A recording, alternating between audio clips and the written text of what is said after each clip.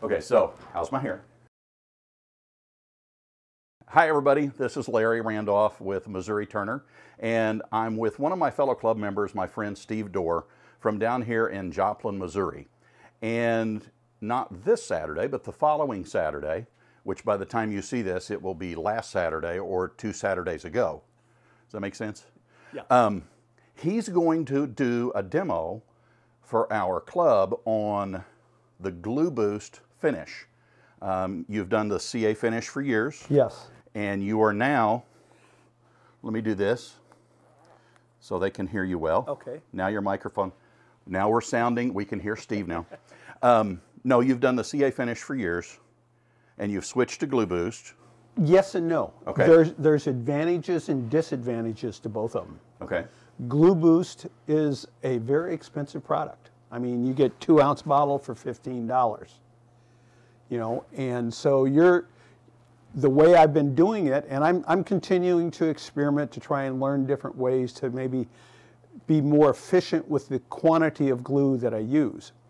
But I do know that the Glue Boost, if you've got to go back and patch because you've sanded through the finish, it's a great patch. Easier to do than a standard CA. Yes, yes. The CA that I use is Easy Bond, and I can get a 16-ounce bottle for, you know, $25, $26 right in that range. And so there's a big difference in the price range. Right, right. You know, sounds like it, yeah. And so, you know, if you're doing very small things like pins and things like that, I think the Glue Boost does a really good job. Mm-hmm. You know, you can do it much quicker, things like that. Their spray is really good because you don't get that clouded effect that you do sometimes with CA and their accelerator. But they're both very good products, and they both can accomplish the same thing. It's just how much do you want to spend, and also, you know, learning how to become more effective in the application process. And that's still, it's one of those things you're continuing to learn and grow as you're going through this process. You know, like everything else we do as wood turners, the more you do it, the better. Yeah, the better you absolutely. Sure. And you're always looking for ways to improve what it is you're doing. Right. So you can do it more efficiently. Okay. All right. Well, what we're going to do is we're going to do some B-roll shots, and then we'll also do some live shots with Steve here while he's explaining to you how he applies. You're going to do dye as well as. Yes. Okay. Yes. Excellent. So some of this may not make it for YouTube, but we'll give you the highlights of it, and hope you enjoy. Yeah.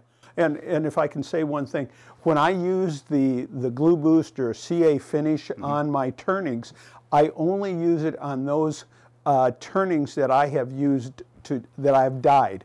You know, I'll start out most of the time with black, dye it black, sand it back, and it's highly figured wood, because that's, to me, that's when, with that almost glass-like finish, it really helps that grain to pop. And it Gives really, you more of that cat's eye effect. yes, yeah, that chatoyance. Yeah. Okay. All right. Well, we'll reset the cameras and carry on. This is a piece of big leaf maple, curly big leaf maple, and I really like to use big leaf maple, whether it's a burl, curly, fiddleback, quilted, because it has really nice figure to it, and that really pops when you go through the stain process. Now I use Chestnut Spirit Stain, which you can get at Craft Supply or at the Texas, the big woodworking store in Texas. They've got them. And I learned about this from Jimmy Clues when my wife and I took a workshop out at his place in Las Vegas.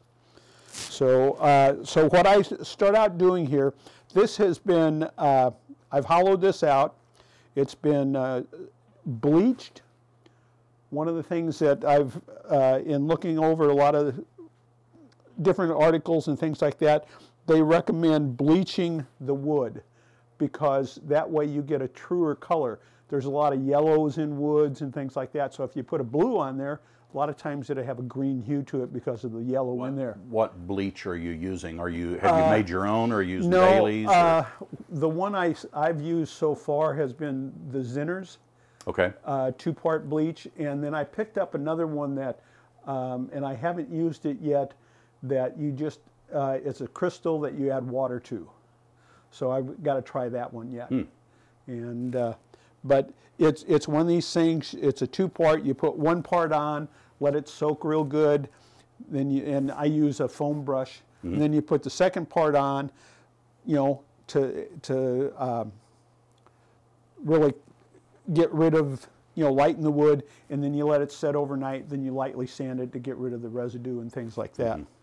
So what I do, I start out, as I said, I dye this black. Turn this down low.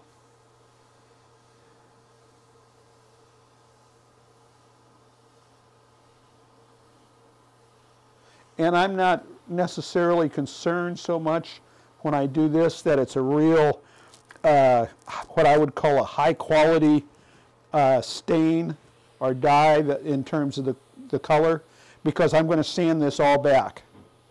The purpose of dyeing it black is what I do is I want the black to be in the open port areas of the grain so that it really helps that area to pop once you add your primary color on top of that. But what I do like to do is I'll take my a new paper towel here, and I'll turn this on and I'll burnish it. And what that does, it just helps dry it and kind of helps set it into the wood. You'll notice too that I have down here just an old piece of corrugated plastic that I use here. I can use it as a table. With my robust, I don't have to worry about water on my lathes because it's stainless, but on another lathe like my wife's jet, you've got to worry about water on it or moisture. So this works out really well, especially as we go through the process later on as we're sanding it and polishing it up and everything. Now, my question was, you're talking about using spirit stains, black dye. I know you and I have used several different things. I use it as well. Have you tried other dyes that maybe people already have that you like as well? I will use the, I can never think. Phoebings? Phoebings. The leather dye? Yeah, U.S. Marine leather dye.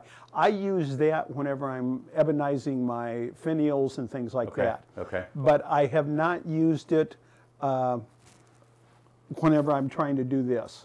Okay. I like the spirit stain because it is pretty color fast. You know, it doesn't fade in the sunlight and things like that. There are a lot of dyes that will turn gray on you or almost black. Yeah.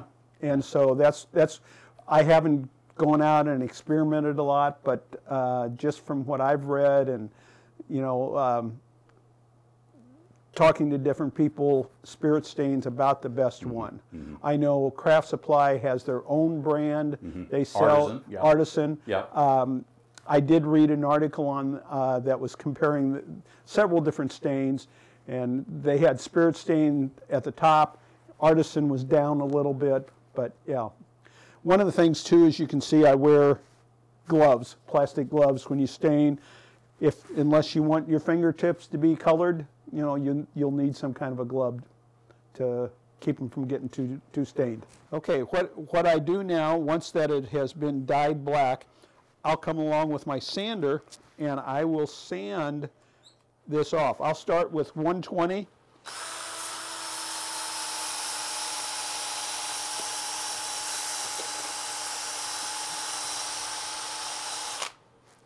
And normally when I'm doing this, I've got a dust mask on, I've got my dust collection going, but with the video camera right now, I don't want to add that extra noise.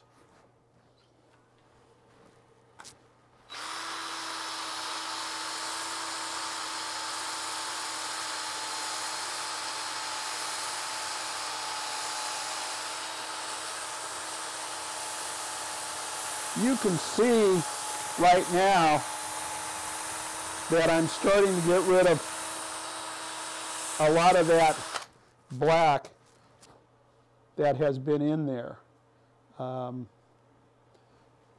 It's not, I think the figure's more on some of this other side.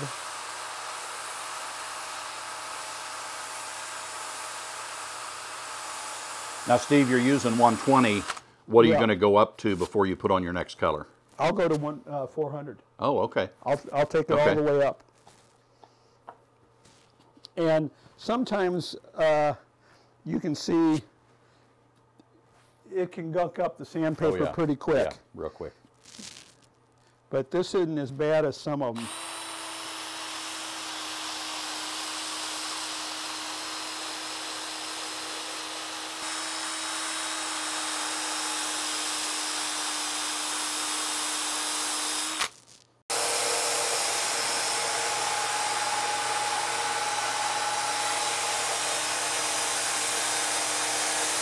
What I'm doing here is I'm sanding some of these spots. Those are some large open grained areas, and what I'm trying to do is eliminate a real dark spot. You know, I'm not going to get rid of it all the way, but like here I've got a little streak here. It just would be unattractive, you know. So I just go back here, try to get rid of some of that, because it would look too much like a tool mark.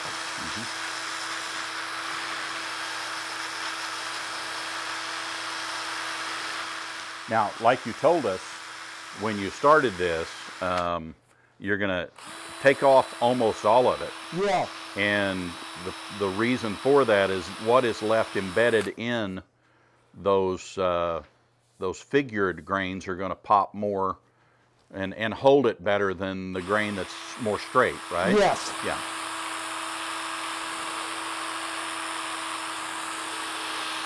And just what you said, what I found when I've done it as well is if you don't get those lateral lines out, it looks like a sanding line or a tool mark. Yeah.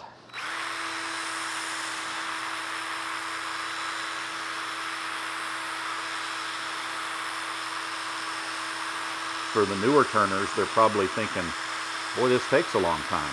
Yeah. And the bottom line is, yeah, sometimes it does take, it takes longer to sand and finish a piece, a lot longer on a good piece like this than it does just to turn the And one of the wood. things about dyeing them, any imperfection in your surface, you know, a scratch, a tool mark, pops. It Yeah. really shows Yeah, up. absolutely. Yeah. So, you know, that's one of the advantages of first dyeing it black, because you get to see those Yeah. and correct them. Yeah.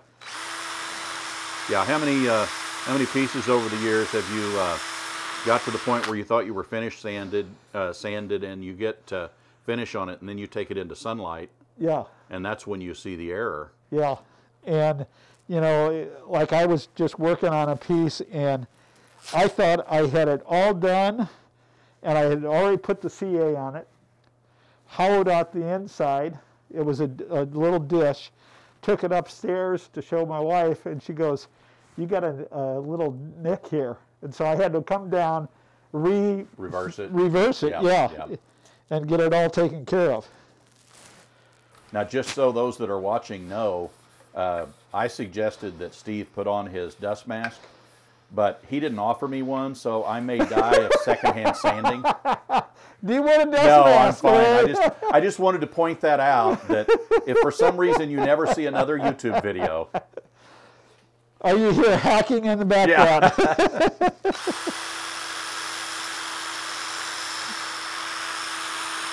Now, dust masks are a must. Dust masks are a must. Yeah. Get my, you know, the dust has affected me. I can no longer speak the English language. I started with 120 grit paper, and then worked my way. I did 120 and 180, did probably a couple sheets on each one of those. Then worked my way up to 400. And what I'm doing now is just taking a little denatured alcohol and helping to get rid of some of that dust that's on the surface. And the denatured alcohol will also help smooth out and soften any of those lines that might be, you know, in there that you weren't able to completely get rid of. Well, and it'll also help you raise the grain a little bit for Yes. your next grit, right? Yeah. Maybe not quite as much as water, but definitely raises the grain a little bit for you. Yeah. Okay, and you can see I still got a little, was getting a little of the dye on the cloth here.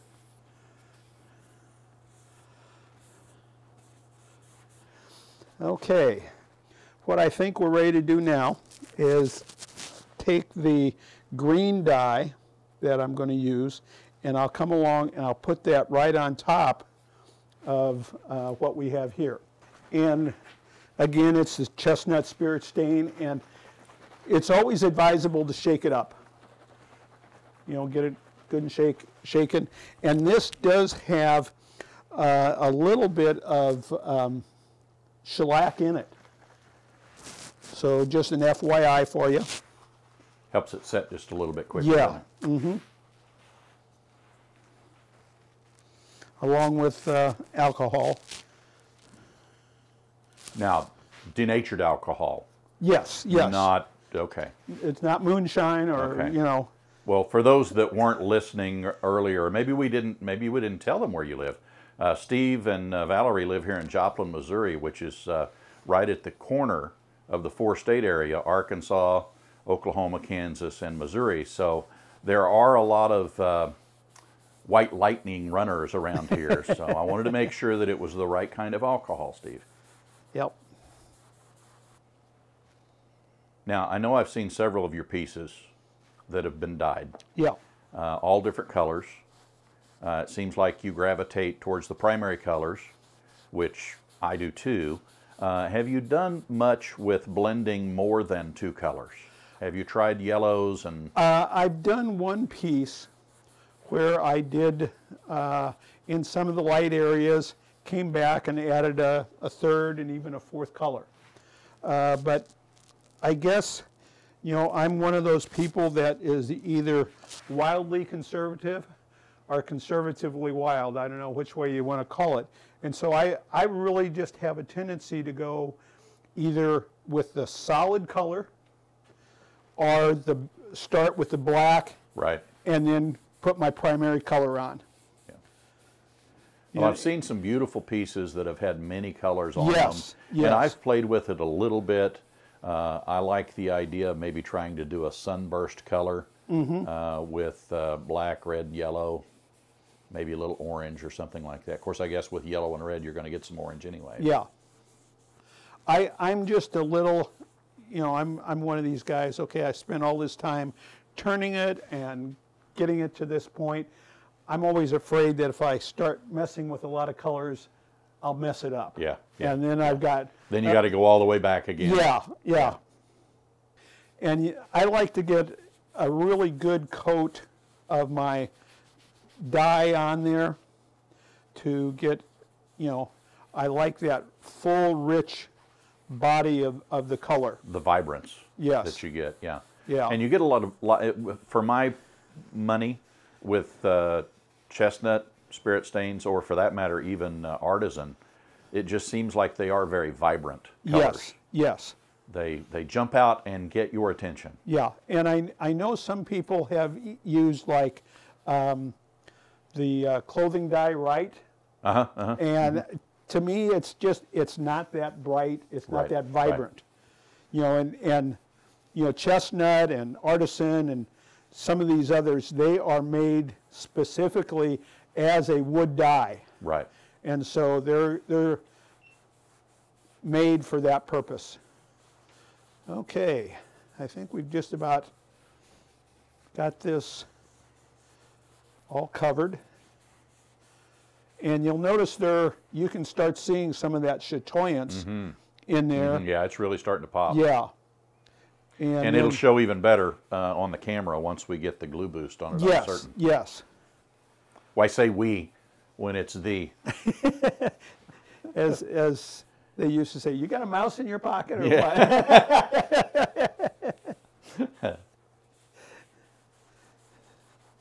Yeah, you know, those of us that are married many times will say to our wives, you know, we need to do this. In reality, when we're saying, you need to do this.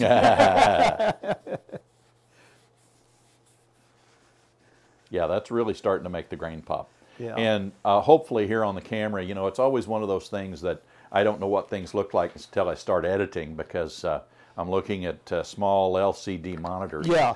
But it really, really is starting to pop. And, Okay. and you can see where the black has, you know, filled some of those gnarly, twisted Areas. and that's what really makes the second die pop. You know, that's the other thing. When you get a piece of wood that's got a lot of figure in it and you're getting ready to turn it, you always want to try and make sure that the best figure is going to be up on top where it's most visible, especially like when you're doing the hollow forms for this. And that's going to be a beautiful piece once I get that CA on there and everything. Hi guys, once I got home here and started editing this video, I realized that it was entirely too long for one YouTube video. So I've decided to go ahead and split this into 3 parts. The first part is the dyeing process, which you just saw. The second part will be how Steve applies his CA finish, or in this instance, Glue Boost. And then part 3 will be how he finishes the finish. In other words, how he uses wet sanding and some polish methods to finish that piece up. So be sure and hang around for all of them, but altogether it was just going to be too long for you. I'm sure it would be for me in one setting. So again, thank you very much for watching. If you would, consider subscribing. Click the little subscribe button, give us a thumbs up, and you might also click that little bell icon so it will notify you, YouTube will notify you when I load up the next content. Thanks a lot. Enjoy part 2. It's good.